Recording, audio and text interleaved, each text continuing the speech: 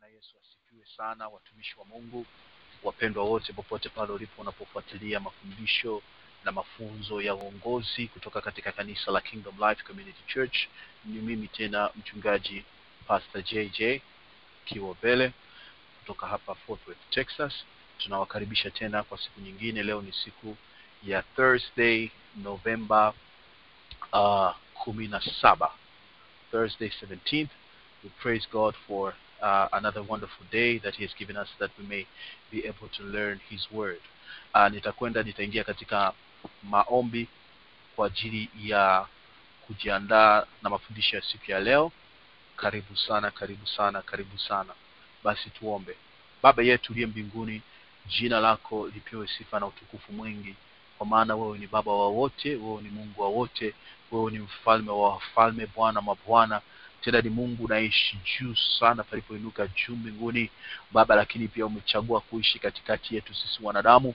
Umechagua kuishi katikati yetu sisi tulio waovu, tulio chini, lakini kwa neema na rehema zako umemtoa mwana wako Yesu afanyike uzima na afya kwetu, afanyike msamaha na ukombozi kwetu. Baba, tunasema asante kwa kutuhamisha kutoka katika ufalme wa giza kuingia katika ufalme wa mwana wa pendo lako, Bwana. Baba yetu na Mungu wetu, sasa tunaomba sasa tunapoingia katika mafundisho ya siku hii ya leo, yakawabariki watu maeneo pote pale watakapoyasikia. Nami Mungu kanitumie mfalme kama chombo cha kuweza kuleta mafundisho haya mfalme, katika jina la Yesu Kristo. Ondoa kila kitu kinachotaka kuingia katikati ya mimi ninayenena na wao wanaosikia, katika jina la Yesu. Ondoa kila uzito katika jina la Yesu. Nipe wepesi, nipe neema mfalme, nipake mafuta yako Yehova Jire, katika jina la Yesu Kristo. Asante Mungu wa mbingu na nchi, ninaomba haya yote nikiamini na kushukuru katika jina la Yesu Kristo aliye hai.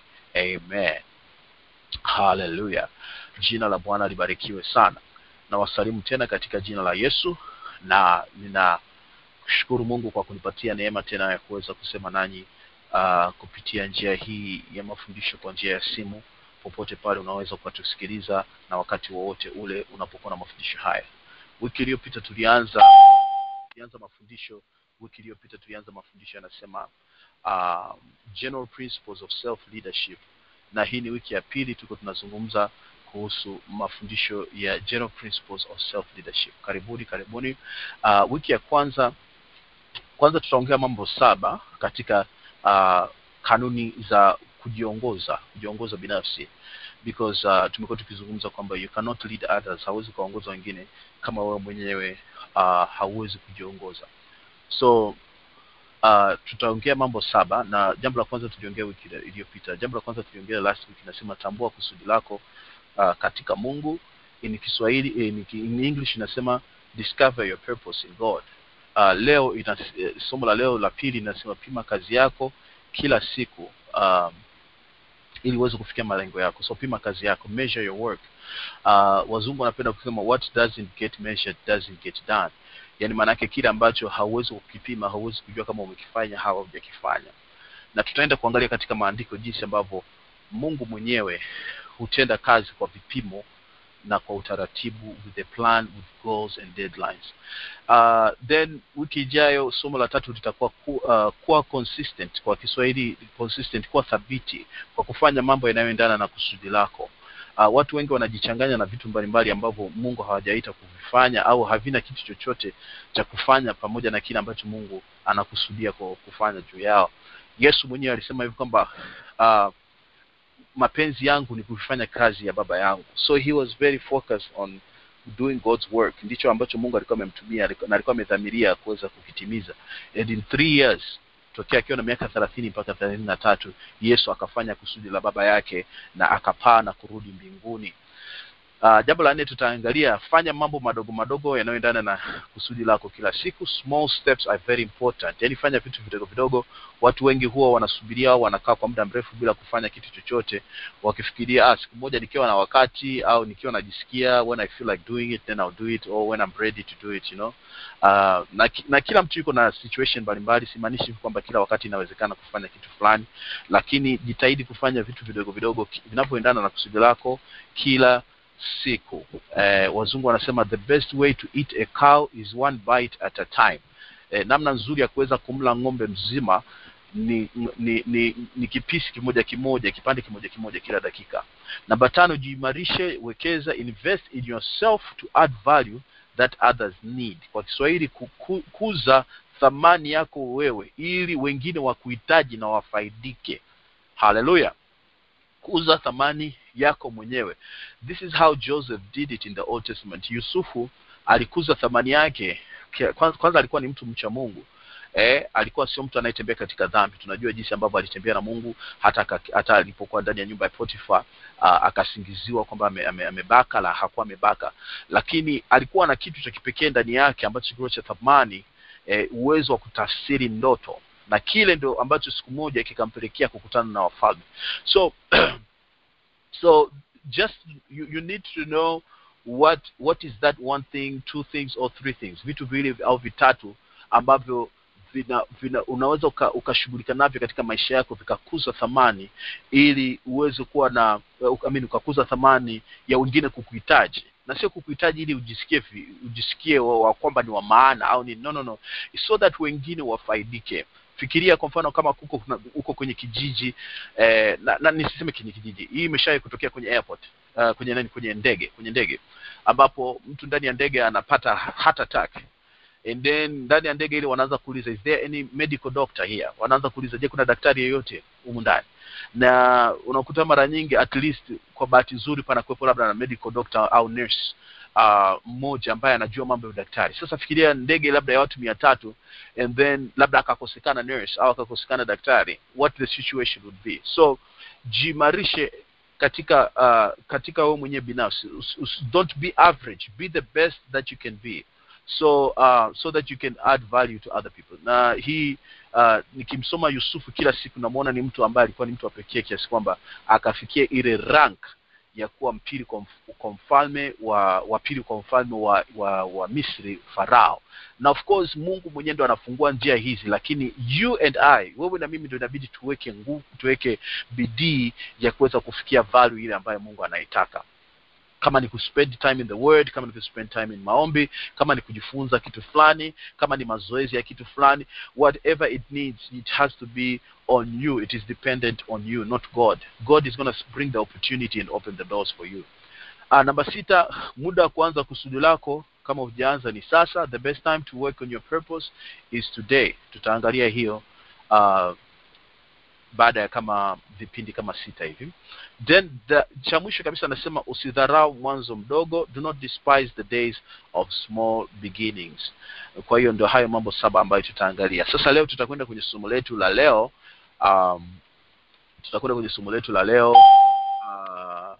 Somo letu la leo linasema, of course tuko kwenye hii picha kubwa inasema General Principles of Self Leadership Part 2.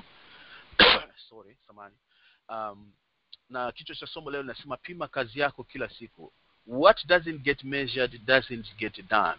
So tutakwenda katika kitabu cha Genesis, Mwanzo, kitabu cha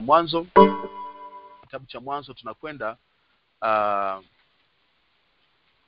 katika kitabu cha Mwanzo sura ile ya kwanza. Kitabu cha Mwanzo sura ya kwanza. Nitasoma kitabu chote cha Mwanzo ili tuweze kuelewa vizuri zaidi. So kitabu cha Mwanzo sura ya kwanza mstari wa kwanza mpaka wa 31 Ibilisi. Na neno la Mungu nasema, hapo mwanzo Mungu aliziumba mbingu na nchi, nayo nchi ilikuwa ukiwa tena utupu, na giza lilikuwa juu ya uso wa vilindi vya maji. Roho ya Mungu ikatulia juu ya uso wa maji. Mungu akasema, iwe nuru, ikawa nuru. Mungu akaiona nuru yakuwa ni njema.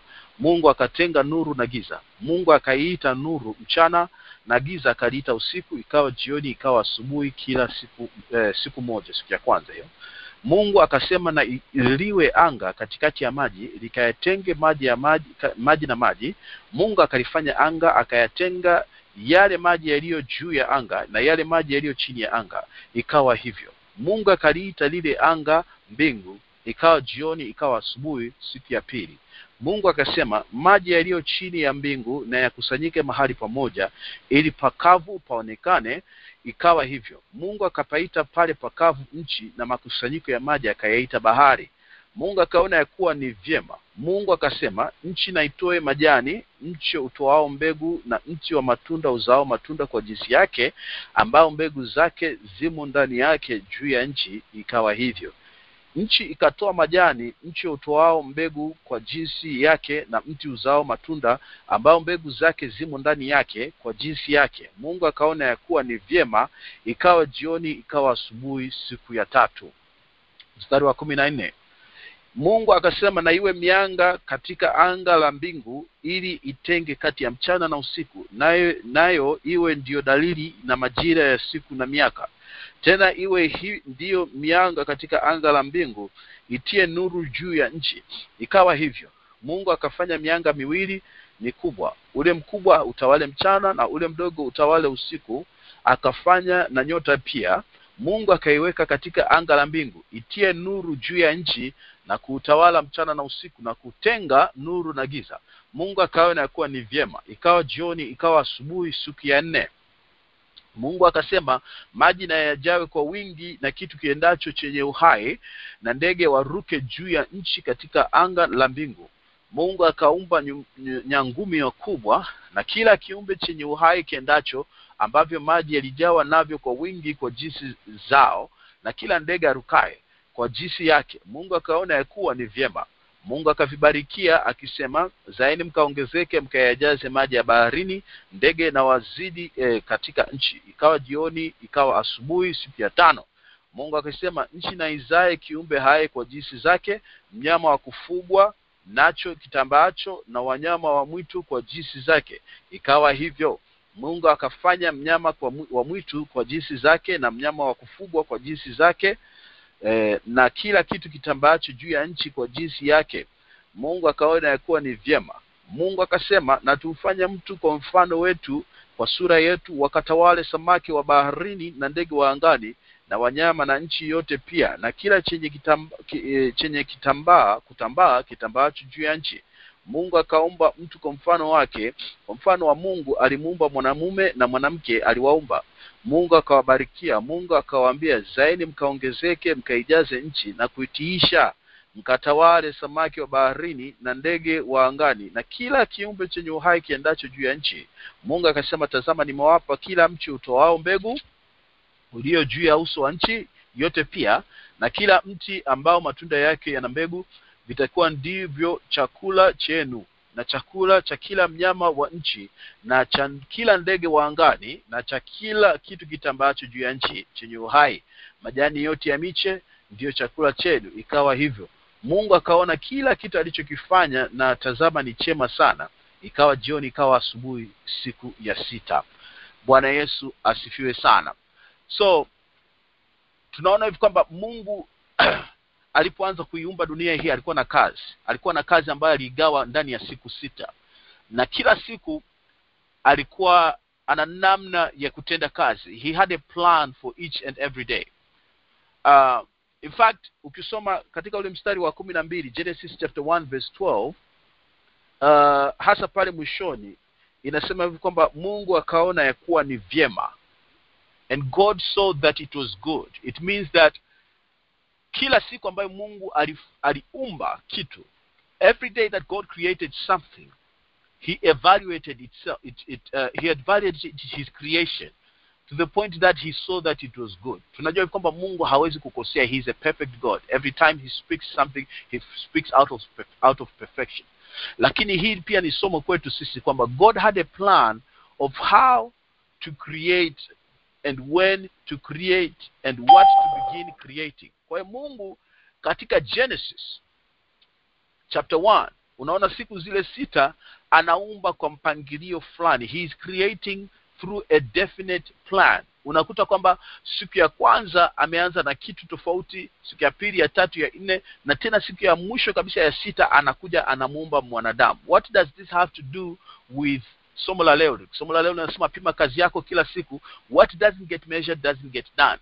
So out of this lesson here ni kwamba have a plan. Uwe na plan katika mambo yale ambayo unataka uachieve, au yale mambo ambayo Mungu anakuita uweze kuyafanya. So nitasoma kwa Kiingereza kidogo katika notes zangu, and then nitatafsiri.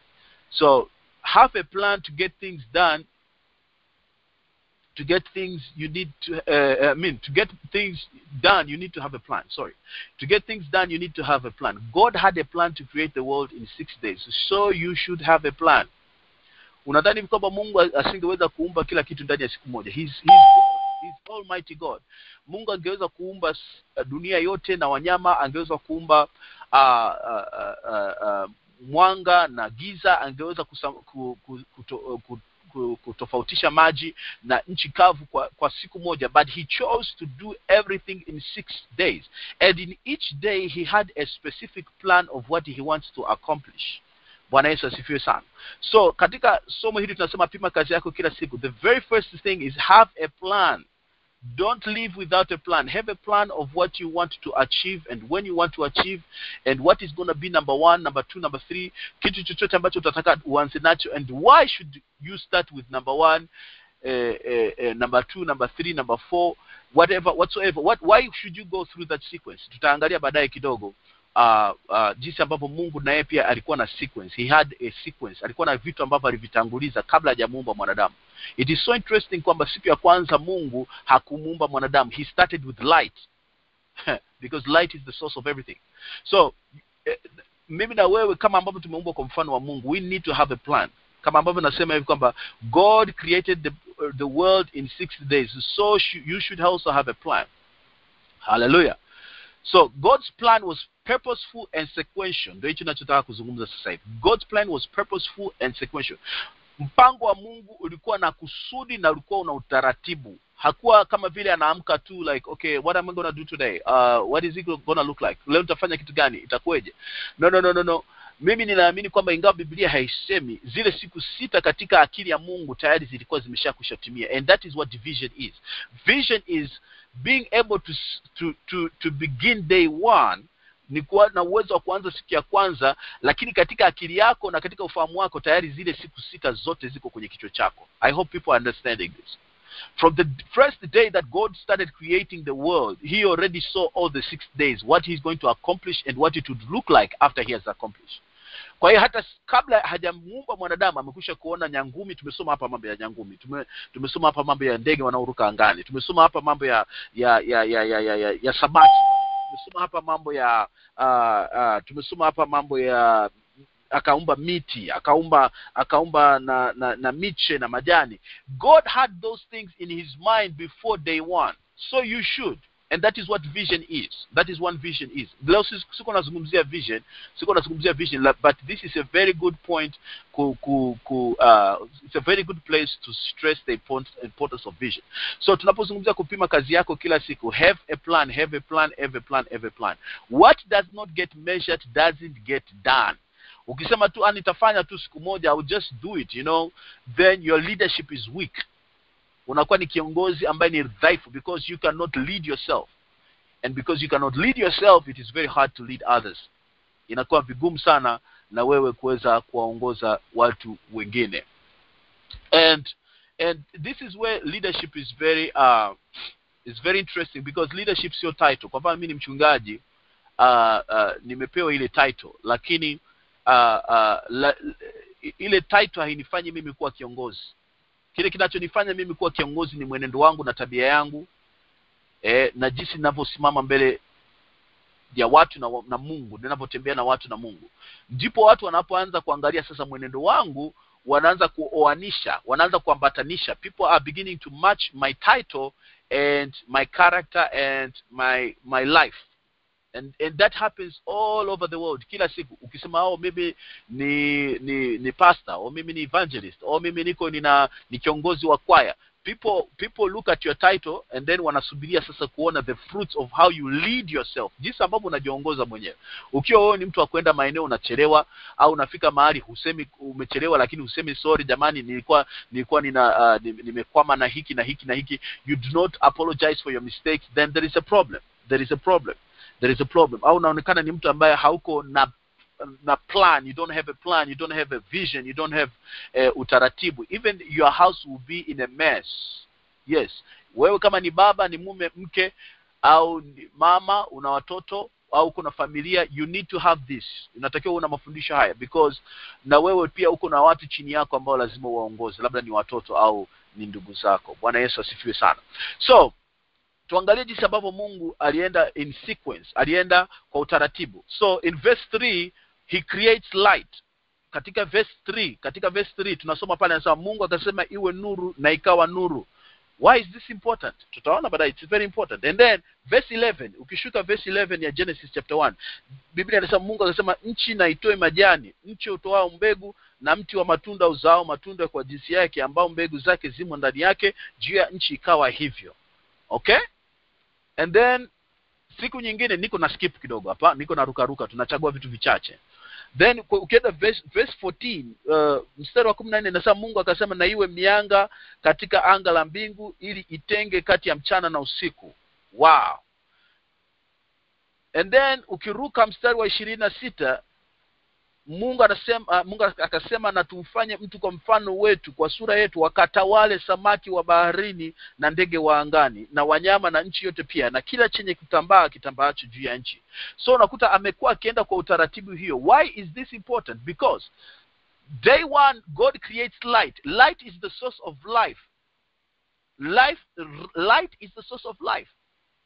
And heat, ile joto ambayo ni muhimu kwa ajili ya mwanadamu na ni muhimu kwa ajili ya vegetation. It is important for man and vegetation. Ile tunasoma katika mstari wa 11 inasema Mungu akasema na nchi itoe majani. Nchi isingeweza kuendelea kuwa na majani pasipo mwanga. As we all know from biology and zoology and all that stuff tumesoma, sijui kama niko sawa, but anyway, mambo yote hayo tumesoma. Light is the source of vegetation to be able to grow. Kama ambavyo tunajua hivi kwamba ukiweka a plant, ukiweka mmea, ukiweka plant maua au kitu fulani, ukiweka mbali na mwanga, utakuta kwamba yale maua hayawezi kukua. This is important. So God is not just doing stuff just because he feels like it is fun, au anafanya tu ili mradi tu, oh let me just do this. No, he has a plan. And then vegetation is the source of food and oxygen to man. Amen.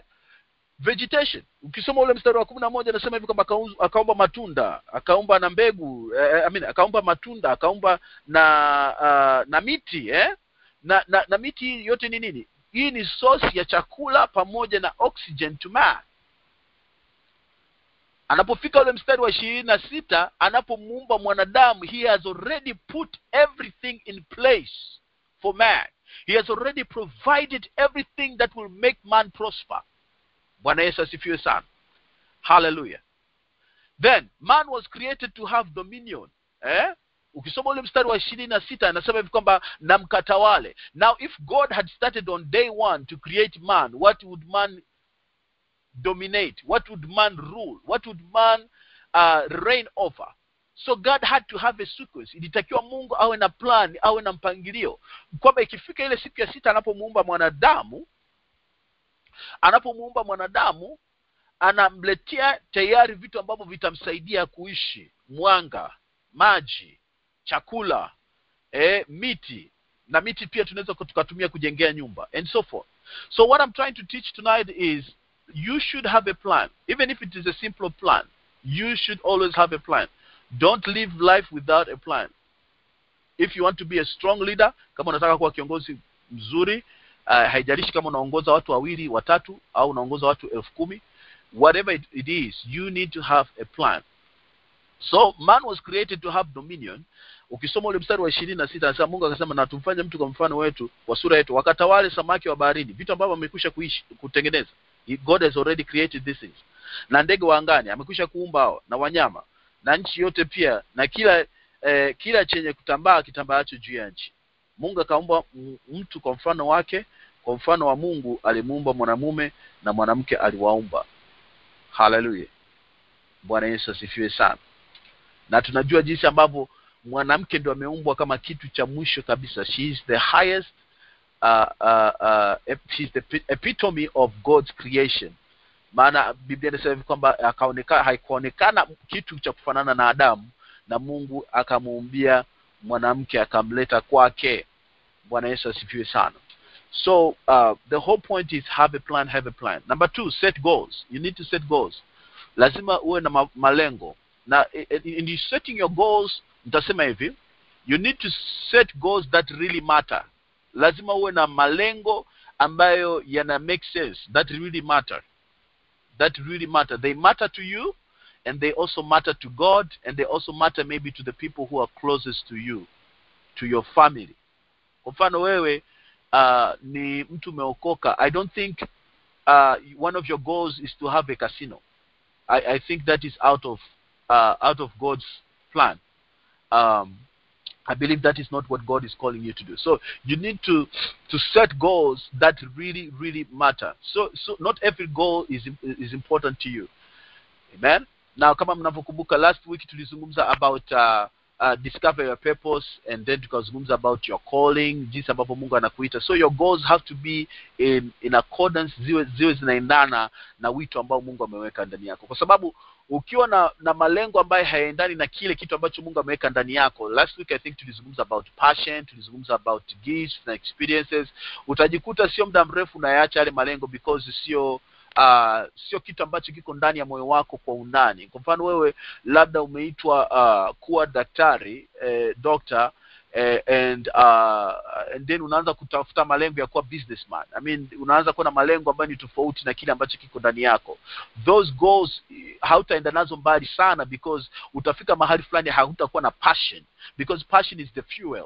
Passion ndio mafuta, ambayo yanaendesha engine yako, Kwa mfano mimi hapa Pastor JJ niko passionate about preaching, I'm also passionate about music. So hivyo ni vitu Mungu aliviumba ndani yangu kabla sijazaliwa, akaviweka ndani yangu. Nikianza kuwa passionate about business, au nikiwa passionate na vitu vingine, then I will not be able to go too long. I will not be able to go too far. Lazima nitakuwa na kwama. Amen. So set goals that really matter. Set goals that God cares about. Lazima uwe na malengo ambayo Mungu anayajali. So you have to spend some time in prayer. You have to spend some time in God's word, ili uweze kujua what are the goals that really matter to God. You need to spend some time in prayer. You need to spend some time in worship, in prayer, in the word of God. Na pia hata spend some time na watu wa Mungu ambao Mungu anasaidia na wafungua macho yao kuweza kuona kile kilichoko ndani yako. Sometimes there are things that are already deposited in our lives, but we cannot see them as much as others can see them. So, and let me just say this. Other people will just confirm what is already new. Hawatakuja kucreate kitu kipya ndani ya maisha yako. So set goals that really matter, and set goals that God cares about. This is very, very important. Tasoma kwa haraka kwanza Yohana 6:38. Niliuzungumzia mstari huu tulipoanza Bible study ya leo jioni. Niliuzungumzia kuhusu Yesu. Even Jesus himself had a goal. Yohana mtakatifu sura ya 6 mstari wa 38. Yesu anasema, kwa kuwa mimi sikushuka kutoka mbinguni ili niyafanye mapenzi yangu, bali mapenzi yake aliyenipeleka. Hallelujah. Na mapenzi ya Mungu yalikuwa ni nini? John 3:16, Yohana 3:16. Kwa maana jinsi hii Mungu aliupenda ulimwengu hata akamtoa mwana wake pekee, ili kila muamini asipotee bali awe na uzima wa milele. Hayo ndio yalikuwa mapenzi ya Mungu. Now the same way ambapo mapenzi ya Mungu Baba yalikuwa ndani ya moyo wake na akili ya Mungu Baba, ndivyo yalivyokuwa ndani ya Mungu Mwana na Mungu Roho Mtakatifu. Bwana Yesu asifiwe sana. Wote walikuwa wako na nia hiyo iliyo moja. So na sisi tunapo set goals, we have to set goals that God really cares about. If your goal is just to make money and be happy, that is a too shallow goal. Hiyo ni malengo ya chini sana. Kama malengo yako ni kuwa na uwezo wa kulipa rent, na kuwa na gari nzuri na watoto kwenda shule, college nzuri, waje wafanikiwe maisha yao, malengo hayo ni chini sana. Those are too small goals. You need to have very divine goals, because unapomtafuta Mungu, unapofanya makusudi ya Mungu, as Matthew 6:33 inavyosema, utafuteni kwanza ufalme wa Mungu na haki yake, na hayo mengine yote mtazidishiwa. So obviously as you seek God, some things will begin to happen in your life that you didn't even ask for. Na sina maana kwamba usifanye kazi au usio, ndio hicho tunazungumza hapa. You need to have a goal, and you need to have a plan. If you need to have a business, have a business. If you need to work. If you need to do something, do it. Whatever it is, no matter how small it is. Amen. So tusome pia mstari mwingine wa Filipi 3:14. Philippians chapter 3 verse 14. Philippians chapter 3 verse 14. Wa Filipi 3:14. Neno la Mungu linasema hivi, na kaza mwendo ili nifikirie mede ya thawabu ya mwito mkuu wa Mungu katika Kristo. So mtume Paulo amefikia mwisho wa maisha yake na anaandika hizi barua akiwa kifungoni. Anajua kwamba hata toka mzima he will eventually die, he will eventually be killed. Lakini anasema hivi kwamba na kaza mwendo nifikirie mede ya thawabu. Goal yake tayari ni kwamba aweze kuifikiria mede ni kama tuzo. It's like an award, niweze kuifikiria ile thawabu ya mwito mkuu wa Mungu katika Kristo Yesu. He saw his call in Jesus. Paulo alipoangalia aliona wito wake na maisha yake yote aliyaona ndani ya Mungu. So napenda kukutia moyo hasa sisi viongozi wa Kikristo. See your calling and see your goals. See your goals and your plans in Christ. Ona mipango yako na maisha yako yote ndani ya Kristo. Hallelujah. Ndani ya Kristo, ndani ya Kristo, ndani ya Kristo. That is how you're going to be successful in all areas of your life. As you see your plans and everything around Christ, then everything else is going to work for you. Namba la 3 tunataka tumezungumze leo na jambo la mwisho, set deadlines. La kwanza tumezungumza have a plan, ya pili tumezungumza set goals, and those goals should really matter. Sio tu vitu visio na maana. Set goals that God cares about.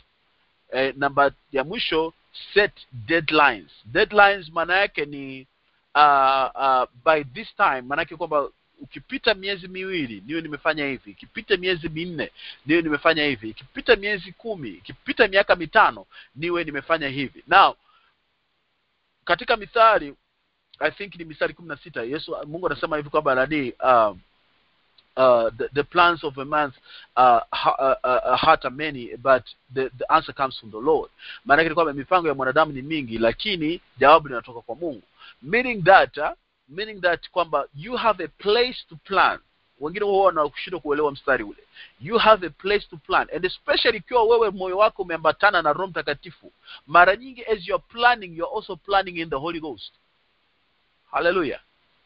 Kuna muda ambapo unadhania una plani wewe tu, lakini kwa sababu umeambatana sana na Roho wa Mungu, umeambatana sana na makusudi ya Mungu, you are really planning in the Holy Spirit. You don't even realize it. So don't worry. Usio na wasiwasi kwamba labda itakuwa mipango yangu tu na sio mipango ya Mungu. Kama you have put yourself to God, ukiwa umejiweka wewe upande wa Mungu, as you are planning, the Holy Spirit will not just leave you to plan kijinga au kuplan vile ambavyo yeye hajakusudia. So what I'm trying to say is set deadlines. Set mwisho na mipaka ya kila jambo, because this is where the enemy hits us very hard. Hapa ndio ambapo shetani anahakikisha hatufanikiwi. Kwamba unaweza ukaweka kitu kwenye karatasi ukakiandika, but it will never come to happen. Kwamba unaweza ukaliombea jambo for 10 years and never do it. Kwamba unaweza ukashare na watu, ukaenda kwenye seminar of how to do this, ukaenda kwenye conference of how to cook, how to lead worship, or how to preach, how to do this and that. Utaenda ma conference yote, but hakuna hata siku moja ambayo you are beginning to do something and you are ending it, because it is also the tactic of the enemy to so set a deadline, because this is how life is. Maisha katika mwili yako timed. Kuna clock. Wengine labda mko na miaka 20, wengine mko na miaka 30, wengine 40, and so forth. Kwa hiyo uko on a clock. Kila siku unapoamka ile clock inazidi kwenda minus, inazidi kwenda chini, haikuongezei muda. And because of that, God has also put his eternal goals, ameweka vitu vya kimilele na vitu vizuri katika ule muda uliopewa. Kama umepewa miaka 30, God has put a lot of great things in those 30 years for your life. But it will take you, itakuchukua wewe to know how to use those 30 years that God has given you. Au kama ni miaka 70 Mungu amekupa, it will take you to know how to use those 70 years. Because na shetani naye atakuwa anavuta upande wake akihakikisha kwamba ile miaka 70 au 50 au 100 ambayo utaishi hapa duniani inaenda bure. And especially kama ni mtu wa Mungu, the enemy will make sure that your impact is not felt. By the time you leave this world, your impact never went anywhere. Because every time you have impact katika Mungu, the enemy is suffering. Kila wakati ambapo unakuwa na impact kubwa kwa ajili ya Mungu, the enemy is suffering. Ufalme wake unaangushwa. Bwana Yesu asifiwe sana. Hallelujah. Nitakwenda kusoma katika kitabu cha Mhubiri ile sura ya 3 na mstari wa kwanza. Mhubiri sura ya 3 mstari wa kwanza. Mhubiri sura ya 3 mstari wa kwanza. Biblia inasema kwa kila jambo kuna majira yake na wakati kwa kila kusudi chini ya mbingu. Huu mstari tunaofahamu sana. Wakati wa kuzaliwa na wakati wa kufa, wakati wa kupanda na wakati wa kung'oa yaliyopandwa. So if you have a plan, if you have goals that you want to achieve, then you should know majira ya kila jambo ambalo unatakiwa kufanya. Like if this is the time you need to go to school, go to school. If it is 2 years from now, then it is 2 years from now. Kama ni miaka 5 from now, then ni miaka 5 from now. Kama ni kitu kingine, if this is the time to have a marriage, to be married, then this is the time. If this is the time to have children, na Mungu amekufungulia milango, that is it. If this is the time to preach, this is the time to preach.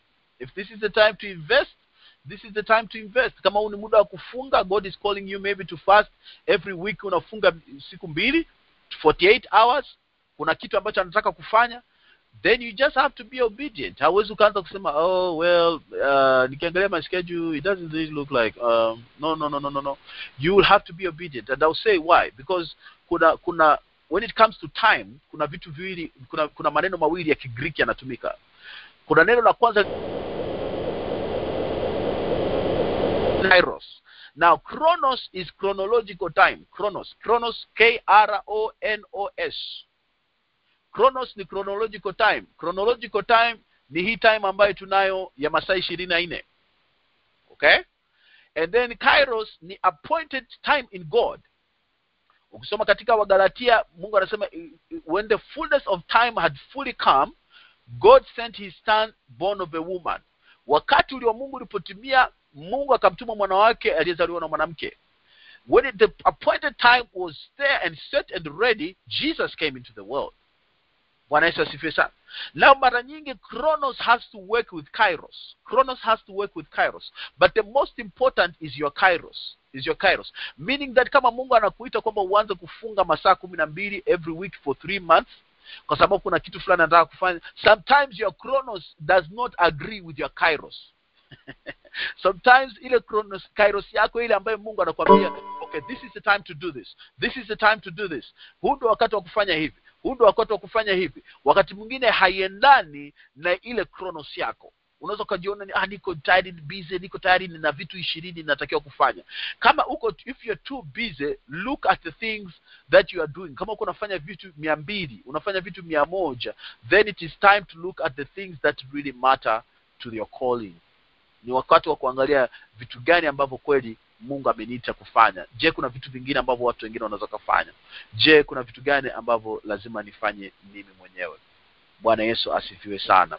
Hallelujah. Mistari mingine ambayo unaweza kujisomea nyumbani ni Proverbs 12:11, kama unaandika mahali ni Proverbs 12:11, and then Proverbs 13:4.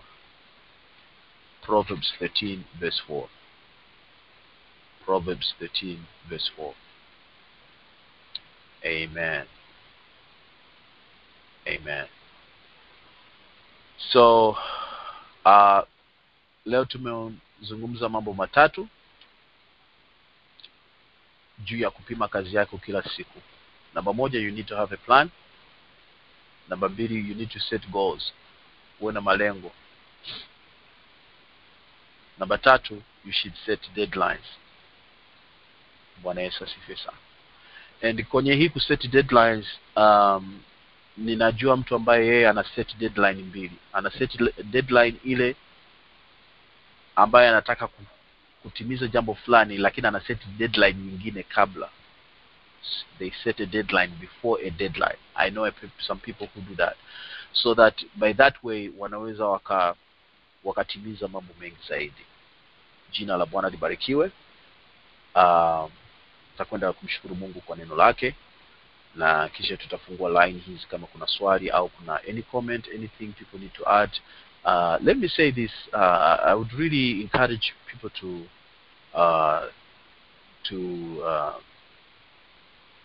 to conversate. Kama kuna kitu unapenda kushare, please, you're welcome. Siko hapa tu kusema kile ambacho mimi tu labda ninajua, we are all learning from each other. Na kama kuna kitu kiko kabisa ndani ya moyo wako, you are really welcome to speak, especially kama kiko katika maeneo haya tunazungumza katika Bible study.